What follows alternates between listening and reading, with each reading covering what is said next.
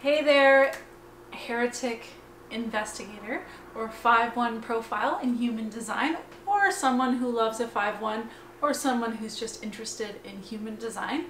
Today I am so excited to share with you a very rare opportunity.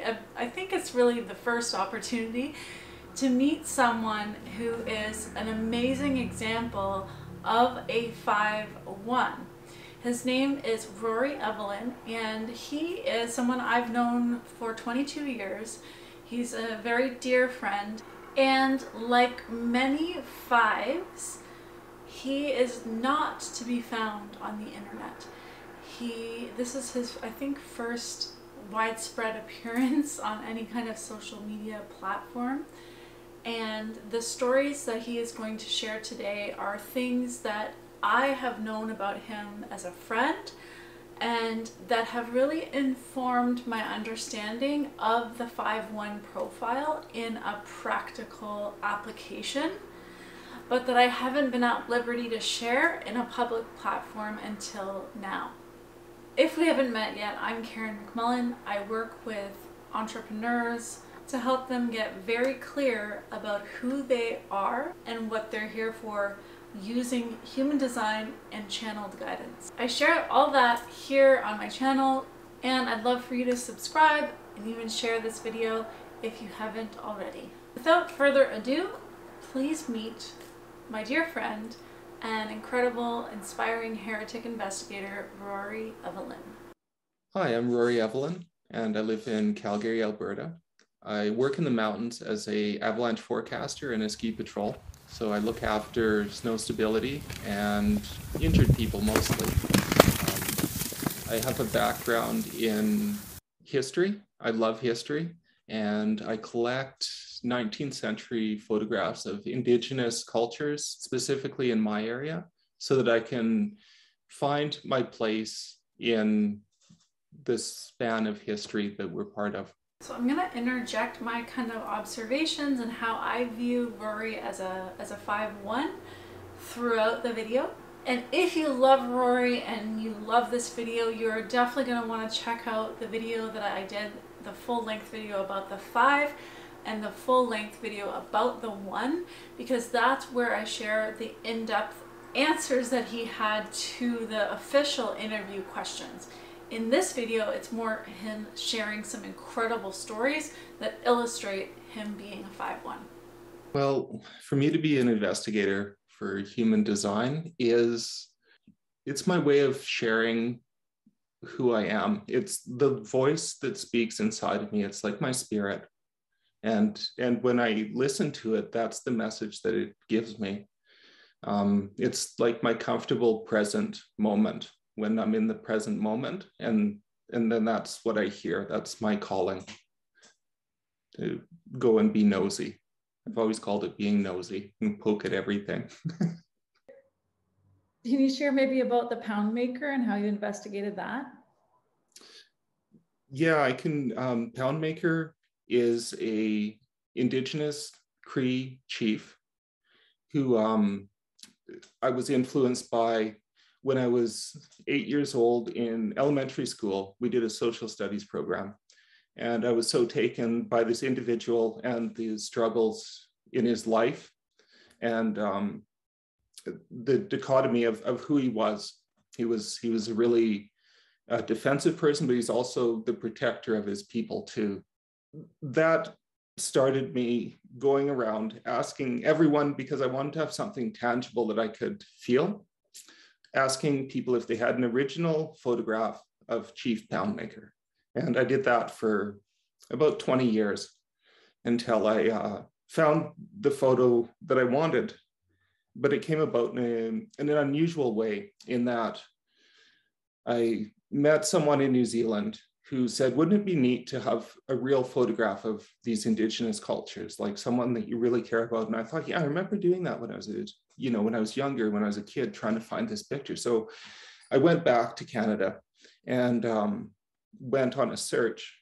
And when I started to search, I immediately found an undocumented photograph of Poundmaker.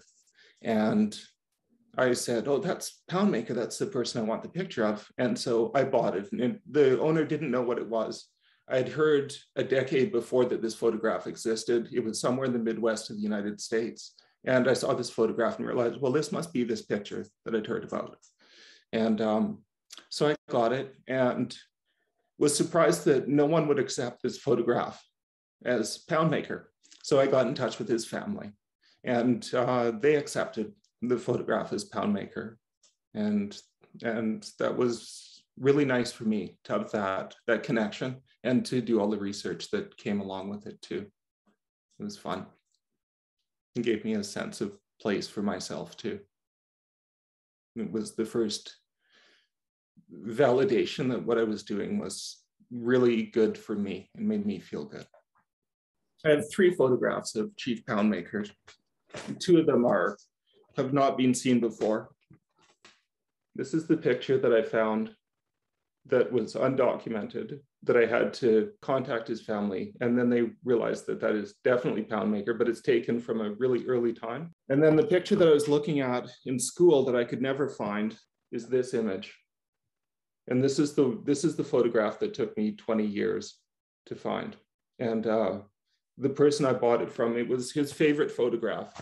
And I explained to him why I wanted to find it and what my intentions were.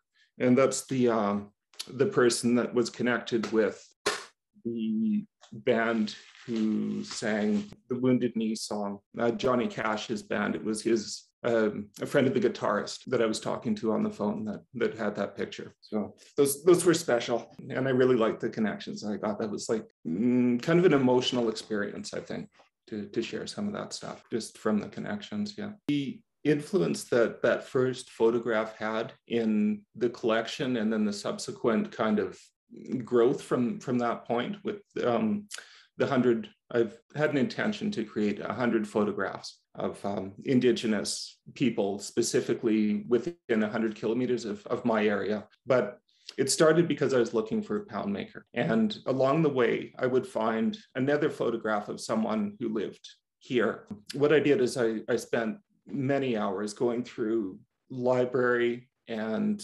digital collections of photographers in this area. And I have a good memory for that sort of stuff. So I scrolled through these things and I'd spend sometimes as long as I could, sometimes an hour or 2 a day. And I'd memorize specific clothing, hairstyles, beadwork, background, vegetation, designs on other things in the background, whether there's cards, all of that sort of information was compiled so that what I could do when I'm looking for Poundmaker is I can identify all the other photographs that are not in the correct context, that are out of context, that are misidentified, and I can bring them back into context and give them back their history, their spirit, by saying, this is the person in the photograph, this is when it was taken, this is the tribe they're associated with, and all of that. It just built a really big picture. And that, even though I found the first unknown photograph that was of that person, it did take another 20 years of searching to actually find the one that I was looking for when I was a child. Some of those connections that are built, I think, have been life-changing because it's questioned what is science and if there's not other energies that you can connect with sometimes. There's some unusual things that have happened with the photographs, even though they're just pieces of paper, of course. That's amazing.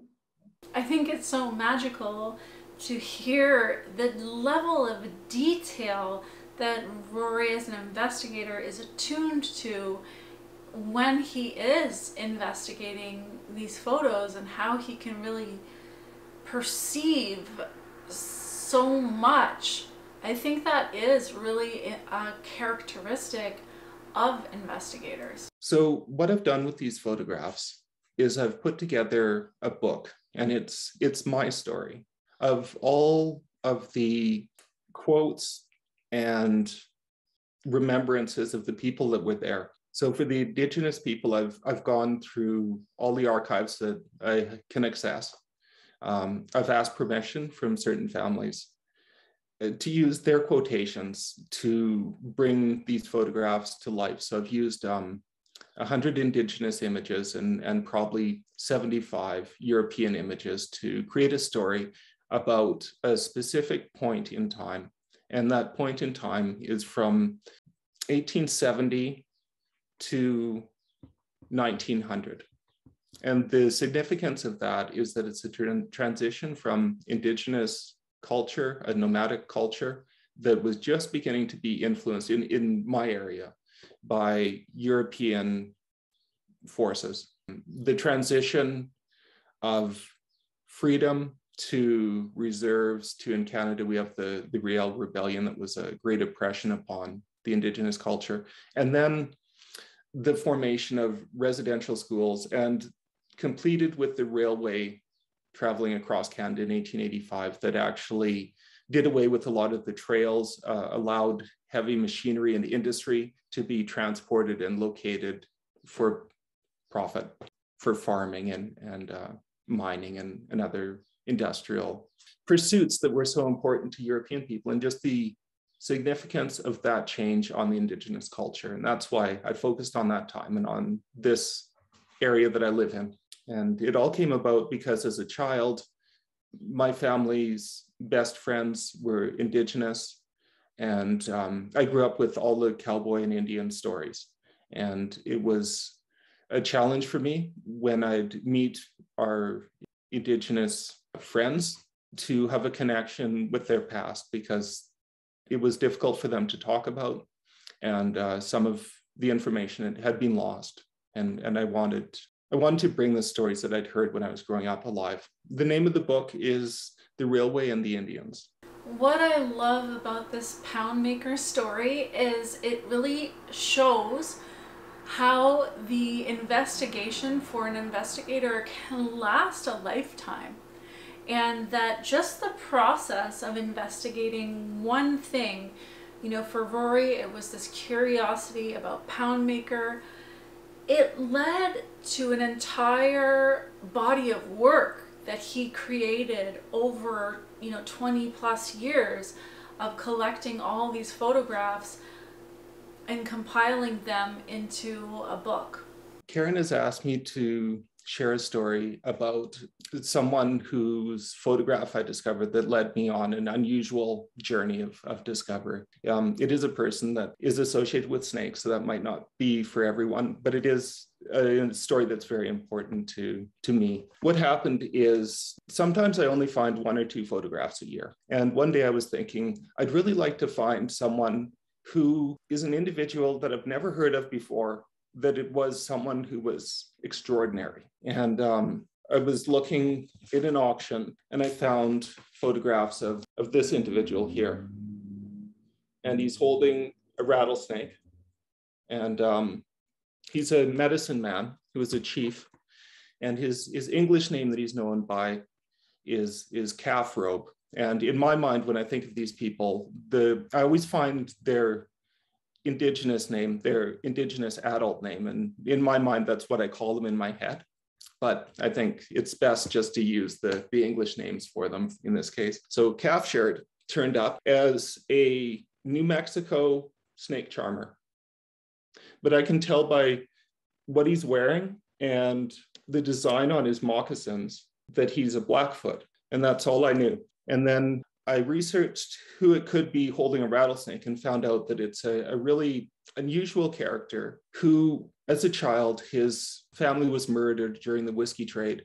And in a state of depression, he wandered into the sandhills, to a very dry, arid area for a vision quest. And when he had his vision, he saw an individual walking towards him. And he said, "Oh, we found you. And we're your family. We're the rattlesnake people." And he was told that if he was willing to be adopted by them, that they would be his protectors and his guides. And Calf Shirt was initially scared of rattlesnakes, but this was a human form that introduced itself, and as many animal spirits do in these tales.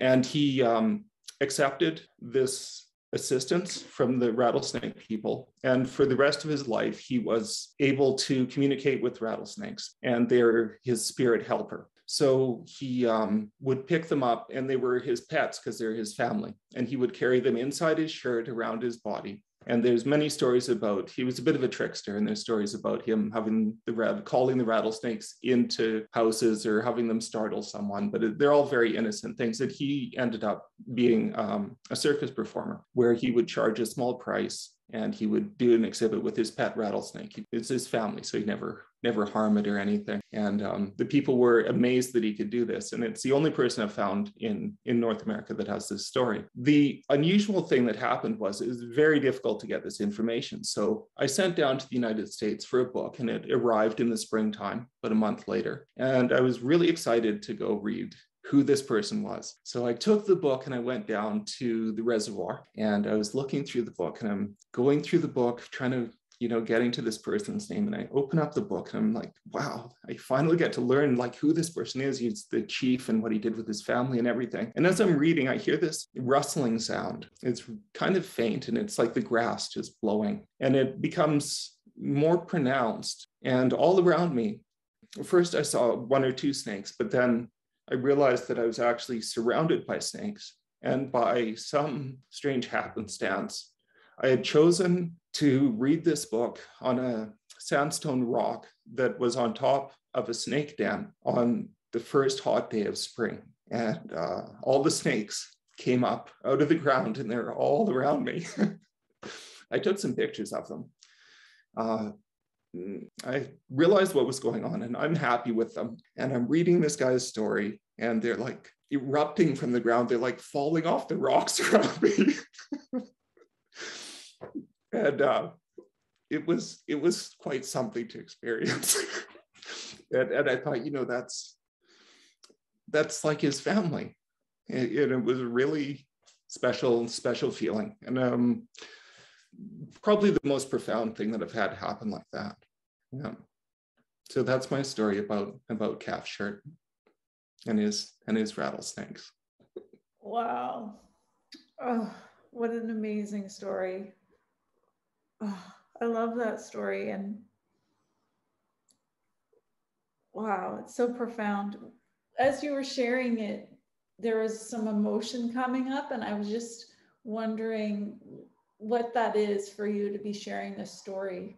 Yeah, I think sharing this story, I don't share it often, and I'm not concerned with how people take it.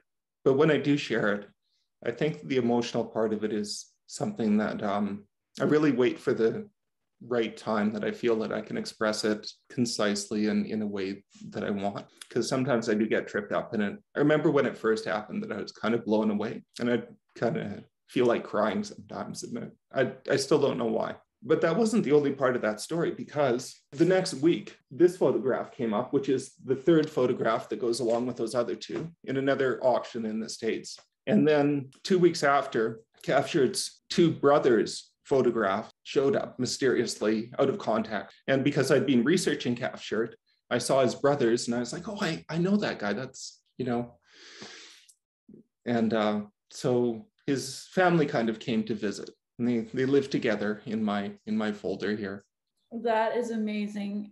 And just so you can clarify for people watching, can you explain how you get these things on auction? Like you go, like, because even the fact that you got these photos is a miracle, because the way that it comes up on eBay is you have to like click the button at the exact moment, and like so many other people are buying it at the same time. That's right. Yeah, many of these photographs are bought at auction. The interesting thing about images from my area is that they don't exist here. They're all for tourists. All of those images were made for profit. I think the stories of the people is more important, but it's super important to have the context behind them. So I search all over the world, in Germany, in the Midwest of the United States, different parts of Europe. And usually I use intuition for how I'm going to purchase these. Some of them come from eBay. I mean, that's just how it is. There's a lot of amazing things on eBay. So I'll very patiently just wait my time and decide on a price that I can pay for these, and go and build up my anxiety, and then just press the button when the time comes. Sometimes I do all sorts of odd things. Like I've created addresses in other countries so I can have things sent that people won't send to other places. I go to quite a bit of effort just for my own amusement and sense of well-being finding stuff. And I like to share with other people too that have images that are not associated with me, but I have information about them. I think that's important to let them know who those people are, where that image comes from, so it can find a home. Because lots of things don't come up. There's quite a few things here that I've learned about decades ago that are not possible to purchase from the people, and you have to be trusted and have some sort of a connection that they want to pass these things on. Like I was saying with the pound maker image, it was a really big deal for that guy. I think it took months to complete that transaction, of him just wanting someone to have something that he treasured, but he wasn't able to really bring it to its right home. And he thought, well, I think this person can bring it to its right home. And that's pound maker's family. So that was nice. One of the magical things about the combination of the 5 and the 1 is that the 5 is here to be a hoarder who is basically gathering things. It could be information, it could be collectibles, it could be any kind of object. But you will find, if you know a 5, that they're going to tend to have things that they are collecting and holding on to. You know, one of my friends who's a 5-1, she is collecting tools and all like little screws and hammers and saws. Like, she has everything in a very elaborate organization system in her garage and in her basement, so that she's really ready at any moment to provide solution and be the savior. And so the 5 is hoarding and then at a certain moment distributing. I think with Rory we see how in his process of investigation, like in this story of the calf shirt photo and also the pound maker photo, is that he was able to receive and acquire these photos because he's like hoarding, he's getting these resources to then be able to distribute them, but he only got them because of the process of investigation.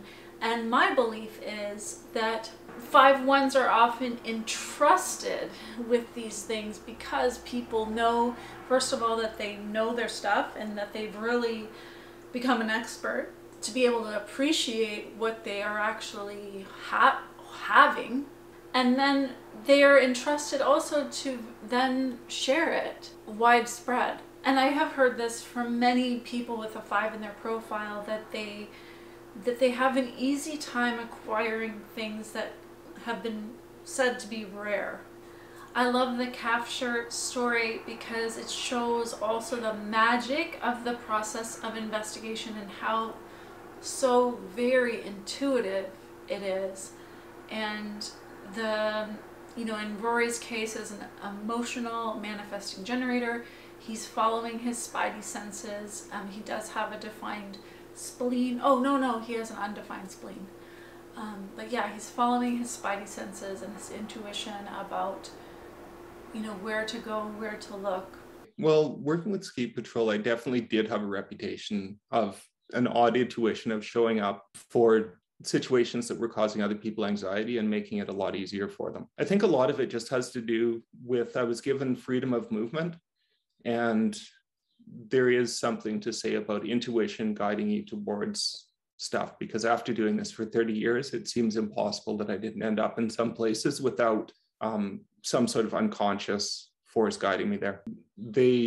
Some of those instances seem to occur. I make choices to go places that I realize are not necessarily choices formed with words in my mind. I just move through space, and it's my job to be there for people, and so I'm there for people. I'm not quite sure how it goes about, but it does work quite well, and it's really rewarding for me. I love those stories. Like they mean the world to me. They're like, oh, well, that's like vindication that I'm doing the right thing, even though I have no idea what I'm doing. It's just part of the game. There was an unusual accident that had happened where it wasn't a serious accident. It was just someone that had with a leg injury, but the patrollers couldn't find them. And because I work snow safety and avalanche work, I was actually out of bounds doing a snow profile for evaluating the stability of the snowpack. And I was listening to the patrollers looking for this person, and they'd gone on all the runs on that side of the mountain, and they'd found a witness at the bottom and had gone up, and the person was like, yeah, they were like yelling here and they still can't find them. And they're like, well, that must be the person that's hurt. And now there's no one there. And so I thought, well, if I come back to the ski resort, I just took the most straight line that I could. And I went under the boundary and cut across runs through the trees, bushwhacking and pushing branches out of my way. And it was actually just to get to the lift so I could go back up. And I came through the trees at the spot that the person was laying. And I think the reason that they couldn't hear that person is there's just a little bit of wind that had come up, and they were in a little bit of a hollow. And so I showed up and I said, oh, I found this person. And the other patrollers, although they were really happy that I was there and had solved this for them, they were actually quite upset because they were like, well, we've been calling, looking for this person for quite a while. Where were you? You weren't on the lift. No one saw you at the top. And so where did you come from? And I think someone actually went and looked at my tracks of where I'd come from to get to this point, to find this person. And that was definitely just a happenstance, but it was intuition because I didn't have to go back there. In fact, it was very inconvenient to take that route back. I could have disappeared and not done anything and ended up on another mountain in 5 minutes. But it's like, no, there's some reason that I'm compelled to head back, and maybe that's because I'm going to find this person. That's so awesome. And you do have a reputation. Can you share your nickname on the hill and why? Okay, well, my nickname on the hill is Ghost, and it's because of how I move around and appear in places that are unexpected, or people believe or people feel are unbelievable. To be at one point at one time and to be at another point at another time, they're like, there's no way that you could have gone between that space in the time that they perceived. That's how, I'm like that on the ski hill, but I'm like that in life. I wander everywhere, and that's part of me being nosy, and that's part of my intuition too, is that ghostly way of moving about. I startle everyone all the time too, and I don't mean to. I definitely show up at a lot of places that I'm not expected. So I have that reputation when I'm living at other people's houses as well. I don't mean to be ghostly at all. I have noticed where skiing around with you, where 97% of the time, if there was a call that came through, you would respond and you would be the savior. And a certain percentage of the time that when we were in that same area where the accident had taken place, where you just had this feeling like you shouldn't go. I think sometimes when there would be a call that I could respond to and I wouldn't go, that is more to do with what I feel I can contribute to the situation that's going to unfold. And if I feel that the people there are competent and that I'm not going to benefit that group, then it's my choice not to go to that. And then there's sometimes that I might have a skill, or I might have some knowledge that is a benefit, and I recognize that people in that situation will be welcoming of that, then I will go. And if there's a situation that's going to cause me a lot of anxiety and I still know that it's going to be a benefit, I will persevere to convince the people that feel that I'm a heretic that what I'm presenting is correct. And in those situations, it's all about the person that I'm helping. And I take the consequences of some baggage that I might carry around from other people's responses to me as part of the deal. Amazing answer. Thank you. I remember talking to one of the ski patrollers who said that the moment that you arrive on scene, that he just felt so relaxed. Like, oh, Rory's here. Thank goodness. The 5 protects themselves from being burned at the stake by really following their strategy and authority. And I think that it's so inspiring to see how in his ski career, Rory has really listened to his own body and allowed his body to guide him to be in the right place at the right time and to follow his instinct and his feeling about where he needs to be, so that he does protect his reputation and only get involved in situations where he can actually be the savior. Over the course of his career, Rory has saved upwards of 1,000 people on the ski hill.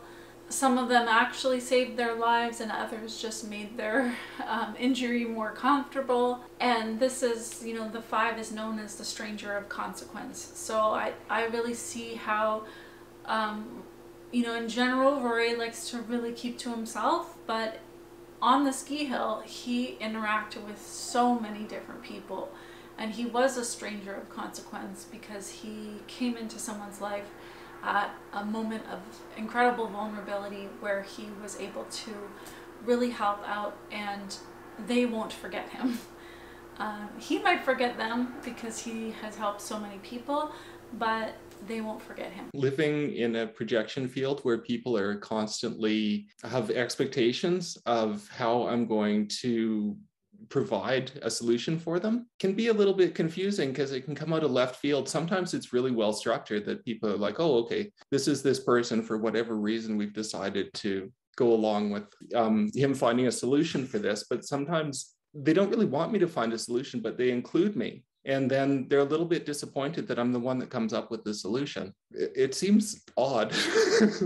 I know I'm in the right place, but the people are like telling me that what I'm doing is wrong. And it's like, well, why did you ask for my help? So I think there's a specific story that goes with that. There is a little one.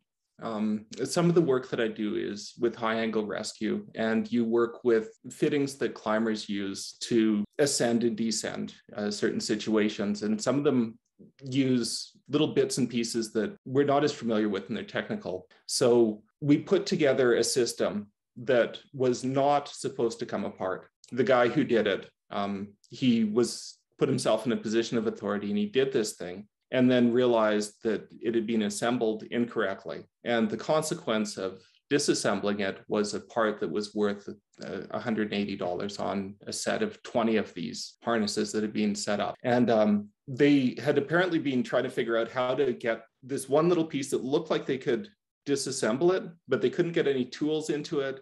They couldn't unscrew the fitting because it had been thread locked. They couldn't apply heat to it due to damage to the aluminum.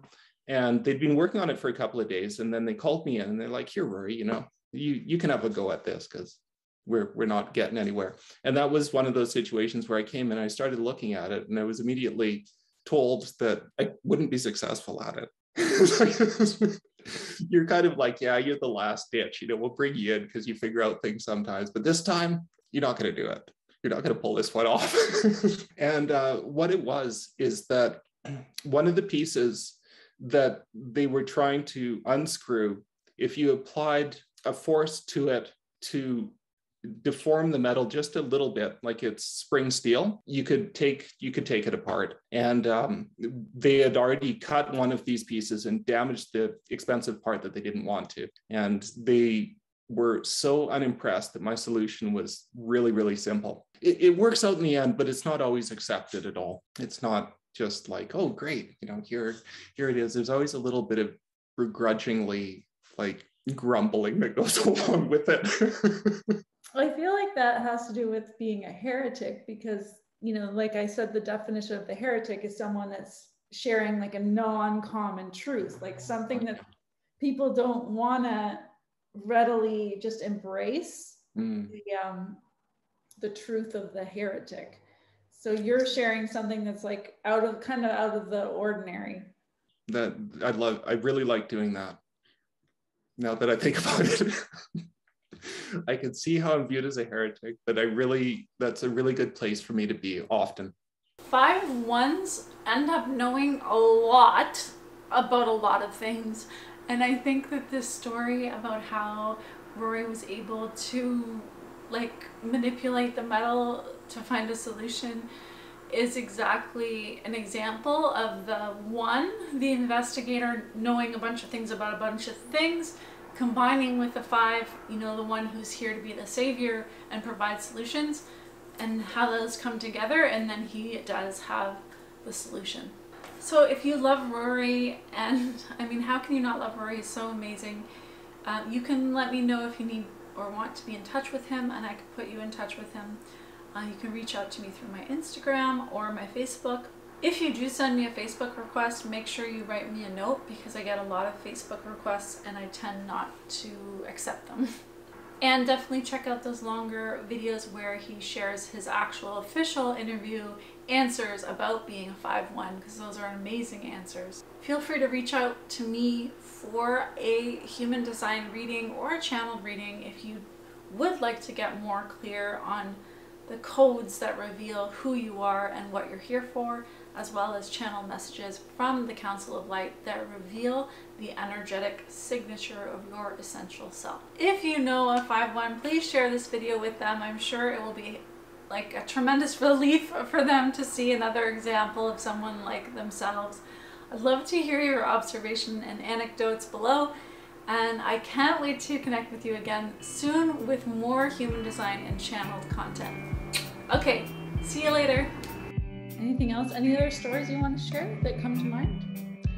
I'd just like to have a story that's not about hurt people so much. I hope we go skiing again soon. Yeah, that'll be super fun.